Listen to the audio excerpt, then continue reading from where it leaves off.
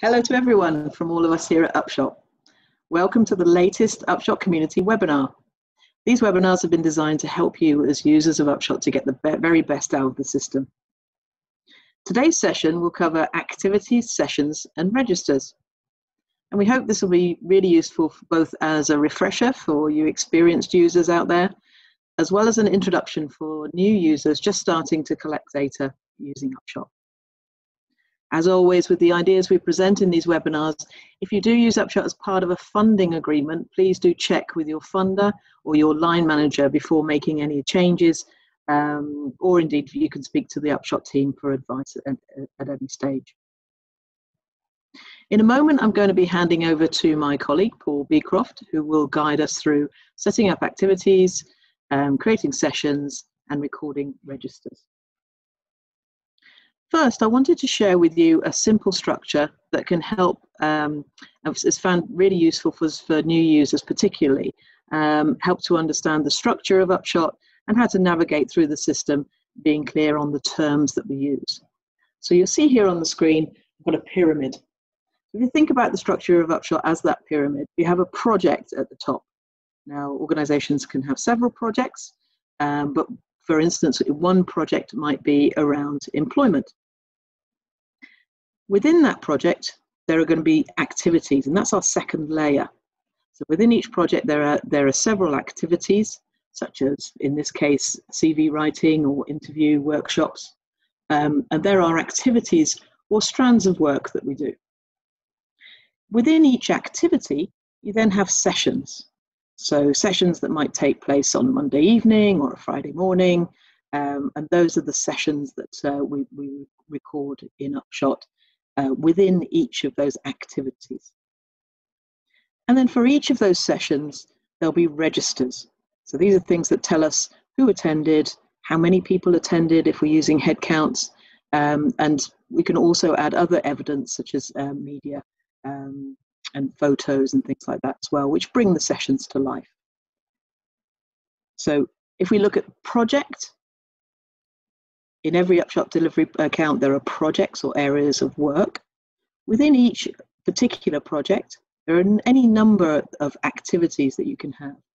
And in addition to this, at the activities level, we can group these together or tag them by a type or theme. Within each of those activities, there are any number of sessions. So with dates, locations, length of time, the type of register, and who is responsible for each one. And at the bottom of our pyramid, for each session, we record either a register or a head count.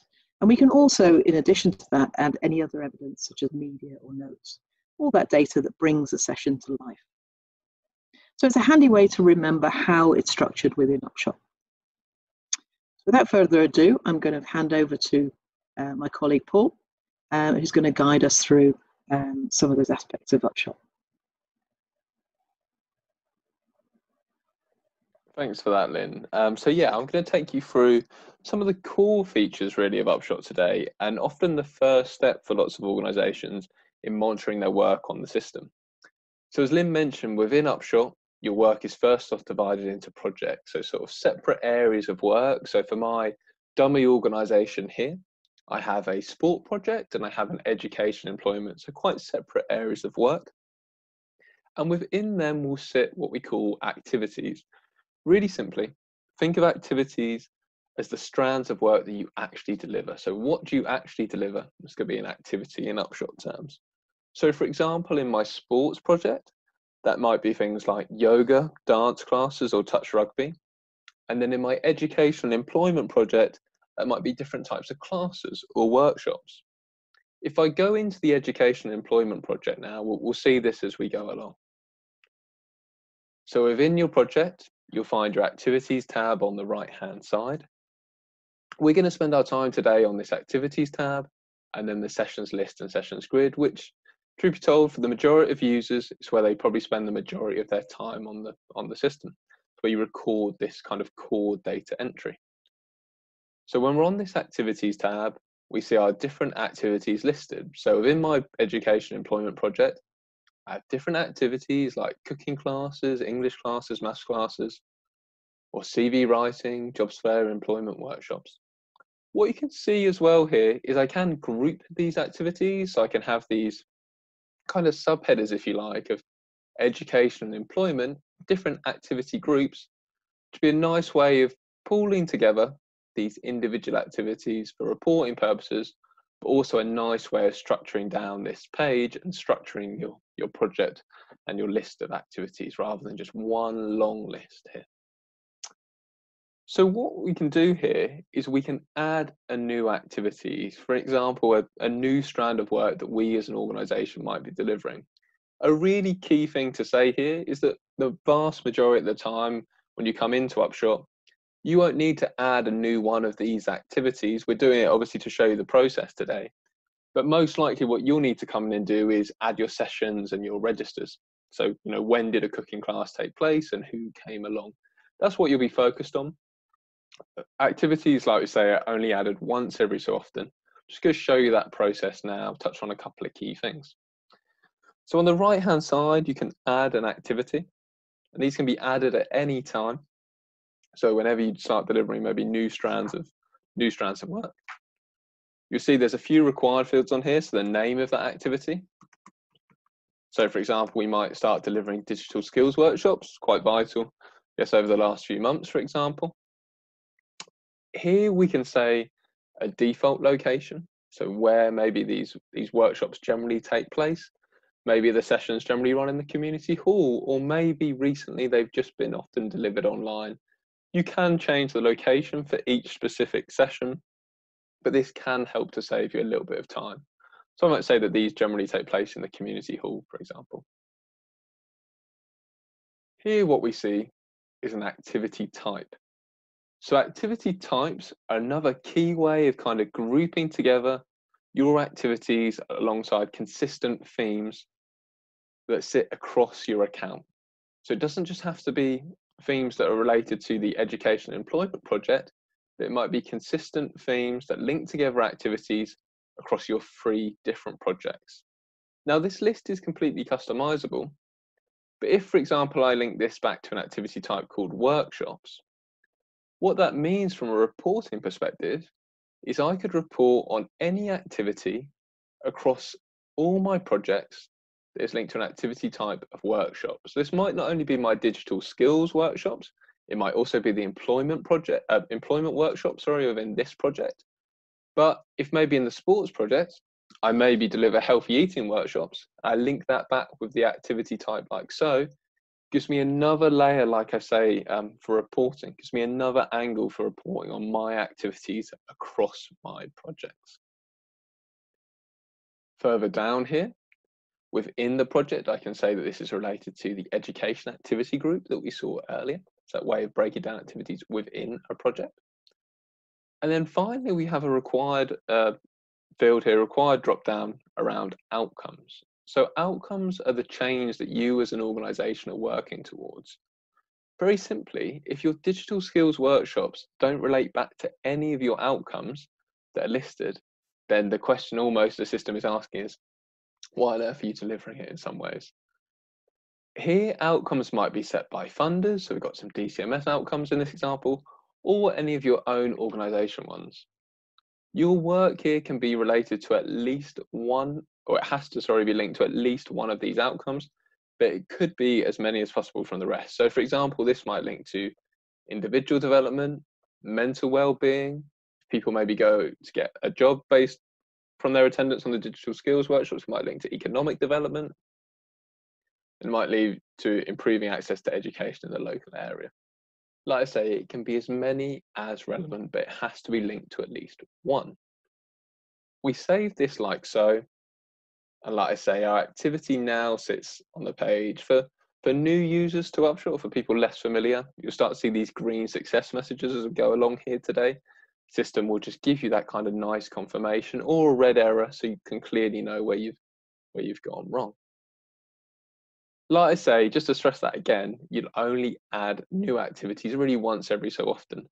The stuff that you deliver as an organization probably is quite consistent, at least for say a few weeks or a couple of months on end. It's maybe just once every so often you deliver something slightly new, you need a new activity.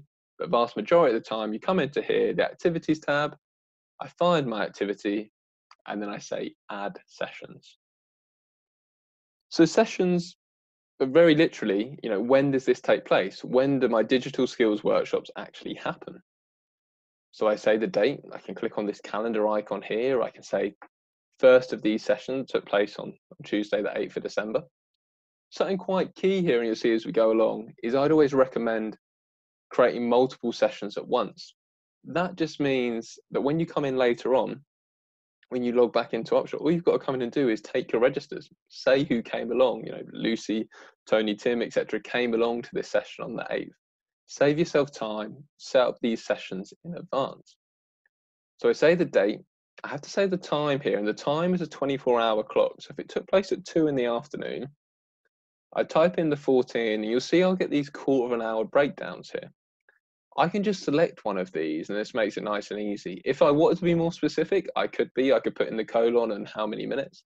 If it started at 2 o'clock, just make that selection there. If the session only lasts for an hour, I don't have to put anything in the minutes box. That's absolutely fine. You'll see I have a couple of optional tick boxes here. So the first one, on public calendar.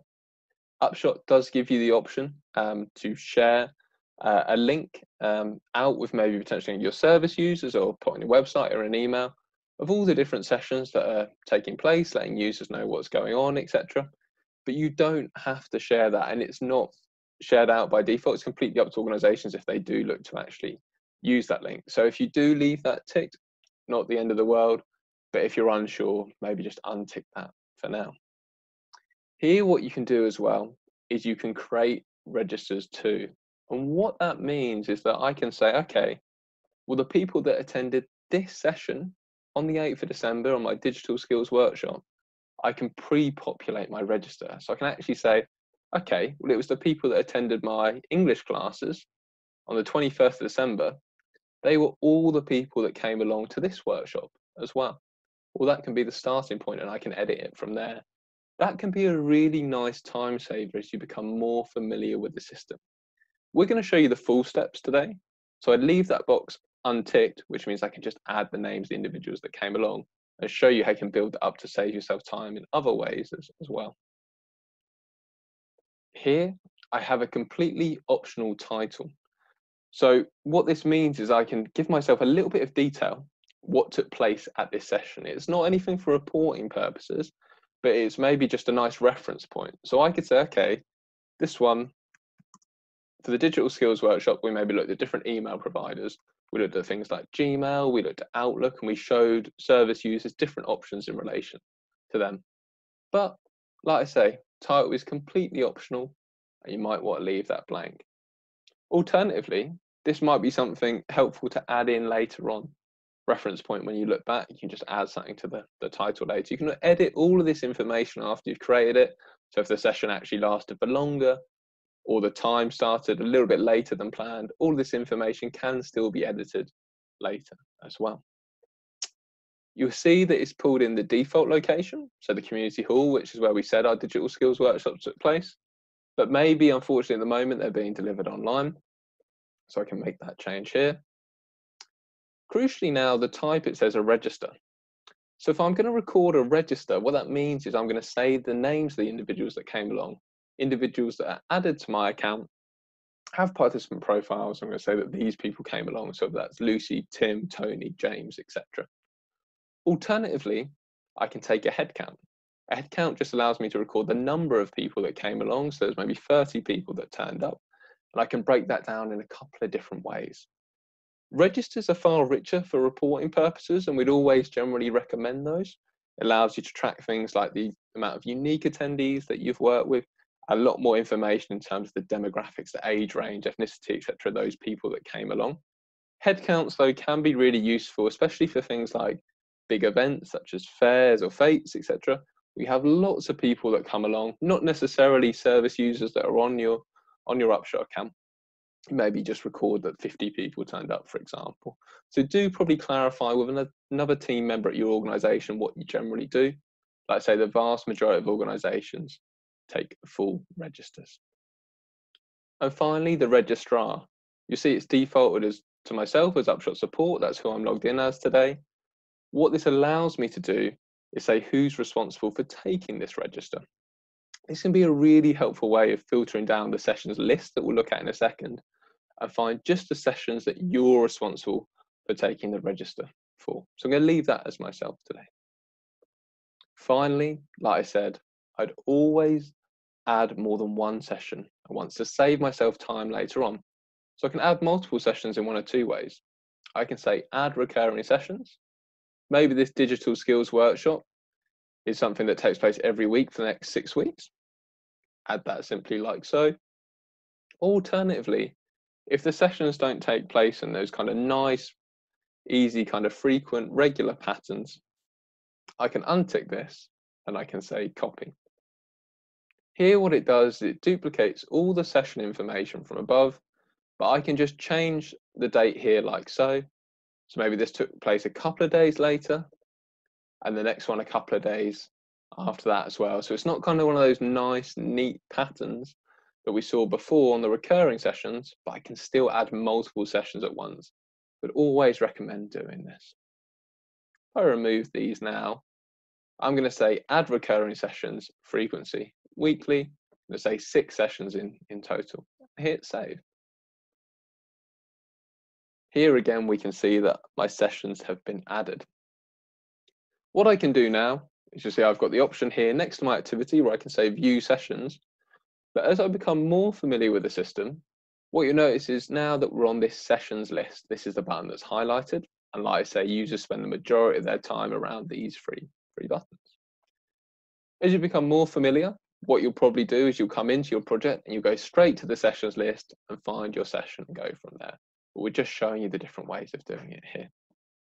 Because of the way I've come in this time round, you'll see that I've already got this activity filter selected for my digital skills workshops. But this is actually really important. If I just come straight to the sessions list, I see a long list of sessions for the different activities, and I want a quick way of finding the one I need to add a register to, the one I'm actually going to add that register to and record that on the system today. So I can use the different ways of looking at the data here. So last 4 weeks, next 4 weeks, last 12 months, all, or the calendar view if I prefer to see things visually, for example. Alternatively though, or in addition, I can also actually use the filters on the right. So we saw the activities one, but as I mentioned earlier, the session registrar one can be really helpful as well. So I can look here, find the sessions I'm responsible for, and I get that filtered down like so. Key point to note here, if you're less familiar with these icons on the right, so we get this red flag on these couple of sessions for my digital skills workshops that I just set up. And then we've got this green tick here on this maths class. The reason being that the system recognises today's date, recognises that we're on the 30th of December. This one took place yesterday. This one took place just over a week ago. And as yet, a register hasn't been added for these sessions. So I haven't said who's actually came along and I haven't submitted that. This means it's not counting for my reporting purposes. So this red exclamation mark is kind of giving you that quick flag, if you like. Just say, hey, if you're looking to report today, if you're looking to run a report, your data isn't as up to date as it could be. That's why you get this red exclamation mark. Whereas here we get this green tick to show that this has all been submitted. It's all successfully going through and I can report on that fully. So that's what it's telling you there. If I look here, I just want to look at my digital skills workshops today. I see my 4 sessions and let's add a register to that first one on the 8th of December. So I've got that add register button here. Here again, I could copy attendees from another register. I could pre-populate this to save myself time, but we're going to show the full steps today. As you become more familiar, by all means use this. But to show the full steps today, we're going to say start with an empty register and hit go. Here what I'm doing is literally saying who came along to this session on the 8th of December. I've got this add existing attendee search bar. So this will search all the names that I've added, or my team, my organization's already added to the Upshot account, all my different participants or service users. I only need to type in the first 3 letters and it will start to search through for me. So I could say that James came along, I could say that Lucy came along, I could say that Alice came along, and I could say that Tony came along as well. And very simply, I could leave it at that. I could say that these 4 individuals attended, and that's absolutely fine. Some organizations, absolutely fine. You just want to say that these 4 people came along. That's all you'd have to do in terms of taking a register. There are additional bits and pieces of information that you can add here if you wanted to. You could say here, okay, Alice maybe only attended half of the session. James wasn't actually a participant, he was the session leader. This can be really helpful for distinguishing between your session leader and participants in your report later on. A lot of organizations do like to record maybe who was the session leader or staff members on their register as well. This is a key way of distinguishing between those people. I can give individuals a rating, for example. So Lucy maybe wasn't very engaged with this session. Give her a 1 star. Really keen to stress here again, these things are completely optional. You don't have to record all of these extra bits and pieces of information.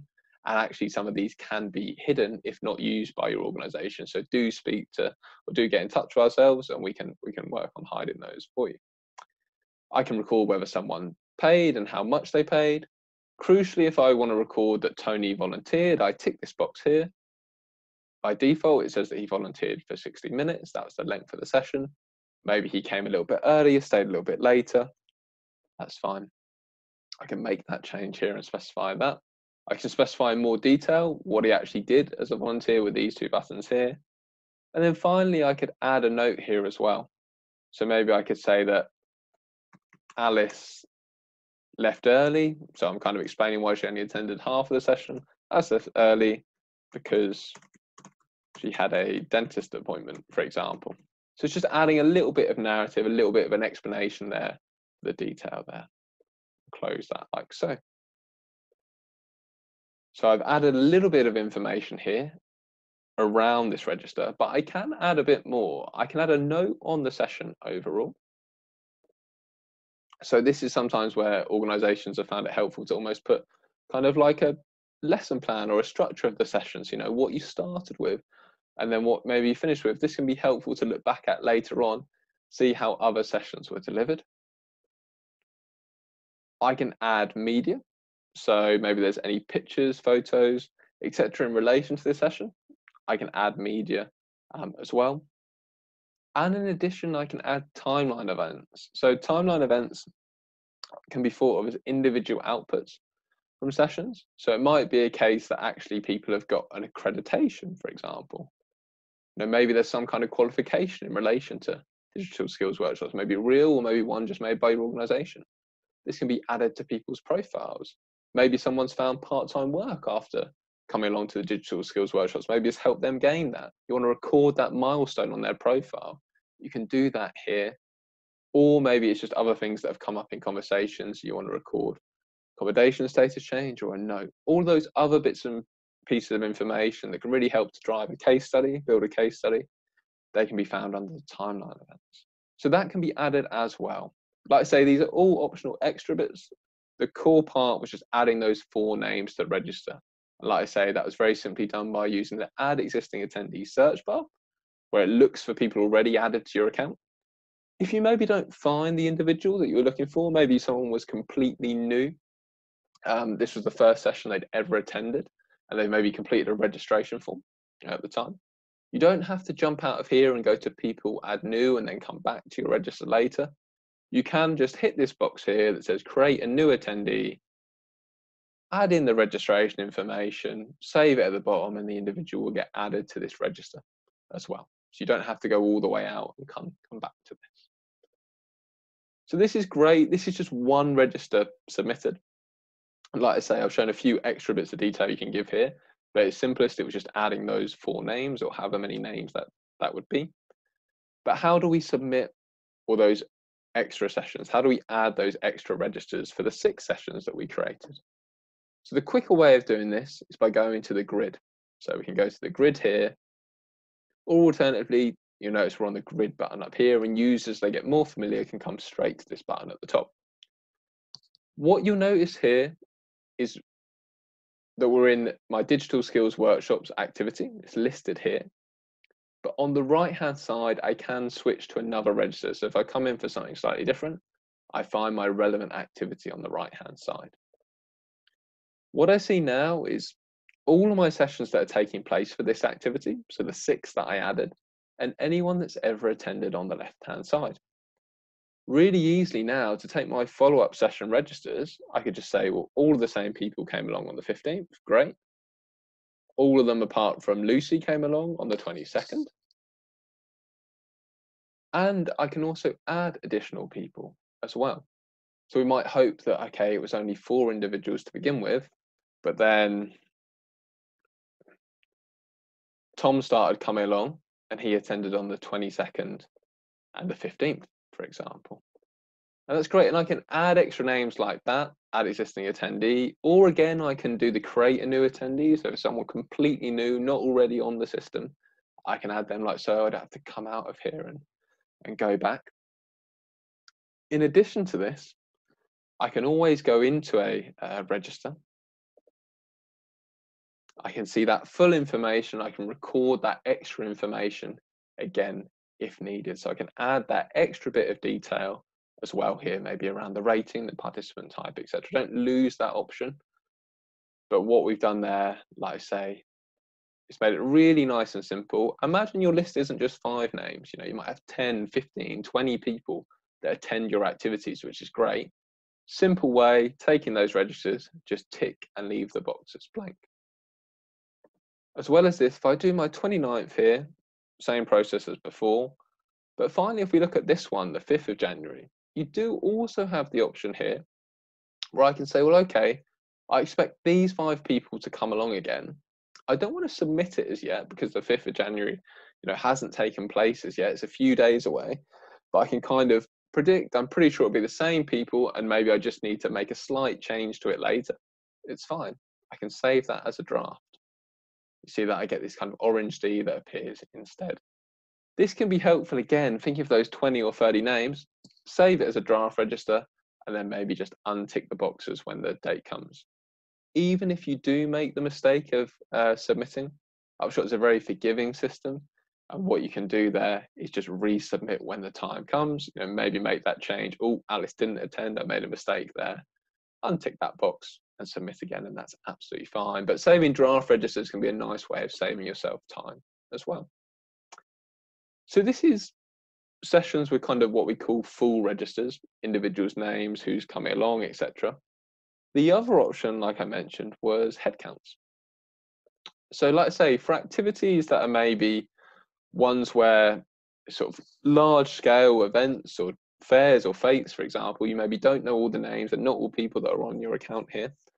What you can do when you add a session, say this one took place Tuesday the 22nd, so just before Christmas. So it took place 12 and lasted for 3 hours. And we'll say it took place again at maybe a primary school this time.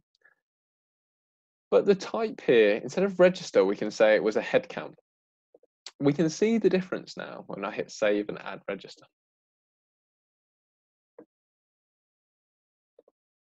Here, what I can do is I can only record a few slightly different things.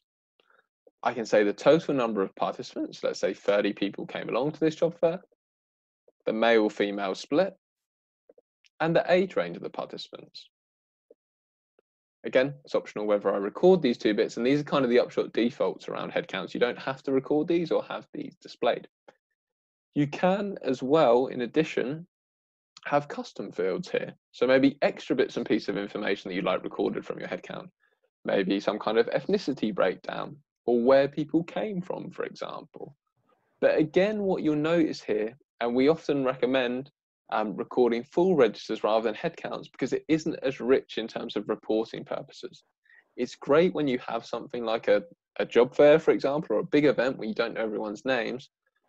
But going forward, if it was something regular, I'd always recommend taking a full register with, Tony, Lucy, Jim, etc. on that register, because that will allow you to get the richer report in terms of the amount of unique attendees, so different people you work with, the demographics of those people, rather than a head count, which will only allow you to record the total amount of attendances and see those numbers added up over time. So for rich reporting, I recommend registers, but at times head counts can be really useful. So there's 2 different options there. And again, I would always recommend, if you're unsure which option to pick, Speak to someone else in your organisation that's maybe been doing it before. The vast majority of organisations take registers. Or if you want a little bit of guidance, again, get in touch with ourselves, email or give us a ring, and we can just guide you through what would be best in that specific scenario. Thanks, Paul. That's great. You see lots of different options there for recording registers. Also, we now have the Upshot Mobile App. So you can do all of that while you're out and about collecting data. Can you share with us how that looks, Paul? Yeah, exactly. So this one can be used for either taking those full registers or those head counts. Very simply accessed via your browser. I'm just on the Upshot website here that describes it in a bit more detail. And there is a guide in the support section as well around how you access the app. Very simply, it's just access, like say, via your browser, go into app.upshot.org.uk/mobile, and you can then add that to your home screen for quicker use. In short, though, it's really just based around individuals taking their registers nice and quickly. They maybe don't need to access the full Upshot site, for example, and they really just need to come in here and take a register. What this means is they don't have to worry about navigating to the sessions list or grid as I've shown. Very simply, just pop this out maybe at the end of the session or a minute or two while you're within the session, take your register, all nice and done. Don't have to worry about logging into your laptop when you get home, for example. It's all about speeding up that journey. So what you see when you log in is you'll see your sessions. You can look at all the sessions taking place, for example, as well. You can see them for this week, or you can see them for last week, etc. Again, we see those green ticks and the red exclamation marks we talked around earlier on as well. But what I can do here, for example, is let's say I've just run my yoga session. I need to add the names onto the register. So it's Tom, it's Lucy, and let's say it was Alice again. And again, of course, this could be as many names as needed, but I can just take my register nice and quickly here as well. Again, if they're not already on your system, then you can simply add and create a new attendee here as well. And what users might find helpful with this, kind of like a top tip if you like, is that if you do save a register as a draft, again, imagine it's more than 5 names, it's maybe 15 or 20. When you're then using the app here, you come in, all the names are already here. I maybe just remove Alice, she didn't attend, for example, and I submit like so. And again, that just saves me a lot of time. And the app in general, hopefully, users find saves them a lot of time where they don't actually have to come into the full system, just come in, take their register. It's a cool part, if you like, of them managing their Upshot account. It's all just done very simply off their phone or tablet device, for example. That's great, Paul. Thanks. I know there's a lot of organisations benefiting from the mobile app, adding data as they go, and I think that's going to obviously increase as we go forward as well. I think there are lots of different ways to add data in Upshot, and many shortcuts people develop over time. So it's really good for new users to get advantage of those as well. I should just stress, if you do need any support or guidance, as we've said, we are here to help. So please do contact us through the support contact details at the top of the page of Upshot, and do make use of those guides that are there as well. So they get clear step-by-step guides which remind you of all the different functions of Upshot as well. To see all of our webinars in this Upshot Community Webinar Series, you can go to our website, upshot.org.uk/resources. And you'll find there some articles and top tips as well as the webinars that we've been recording for Upshot users. So thanks once again for joining us today.